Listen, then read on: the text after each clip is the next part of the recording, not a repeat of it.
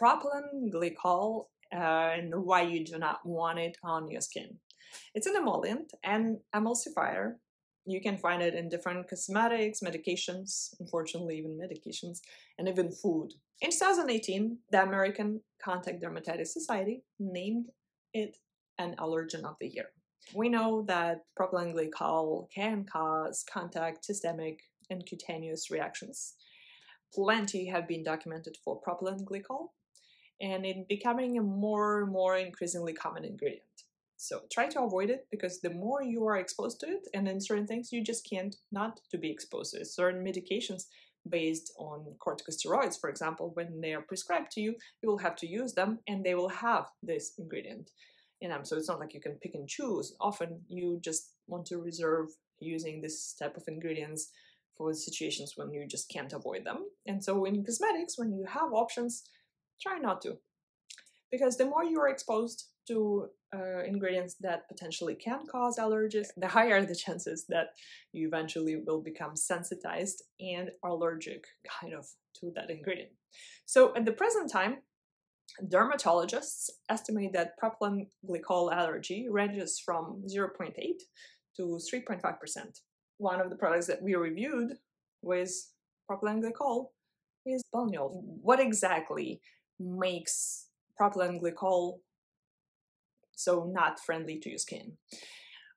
I read a literature review on this topic, and there are 4 mechanisms that they have identified how propylene glycol interacts with the skin and what exactly it does to it.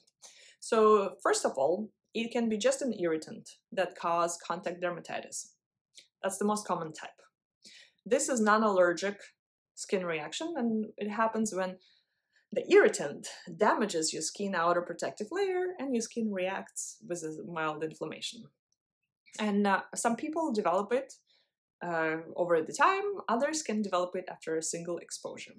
Again, the less you use certain ingredients, the better you're protecting yourself from this particular situation. Second group of effects that propylene glycol can cause is contact dermatitis. It's an itchy rash caused directly by contact with an allergen. So it's more of an allergic reaction. So this rash is obviously not contagious, but can be very uncomfortable, especially if you use propylene glycol based products on your perineal region, which we are all about here. Perineal region, perianal region. Many substances can cause this type of reaction, even things like non-cosmetics, like, jewelry or pets, plants. But again, propylene glycol is neither. You can easily avoid it, and you don't want to put propylene glycol on your genitals. The rash can also show up within a few days after the exposure. That's what makes it tricky to diagnose with just a simple patch test. So if you really want to be sure, you want to do a patch test with that propylene glycol based product for a few days repeatedly. And then decide whether to put it on your genitals or not. The third group of cases as a contact urticaria. It's a transient kind of flare response to the exposure. It's not really an allergy. It is this weird different mechanism of how it is triggered, but basically one of the mechanisms is thought to be that it's direct capillary damage on the site of the contact, and your body releases those hormone-like substances that eventually translate into inflammation. And the fourth group is subjective or sensory irritation.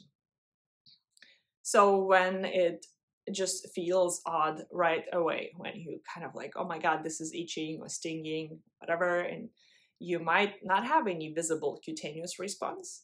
So your skin could be absolutely fine, but your body somehow just lets you know, wow, that's poison for us, don't touch it.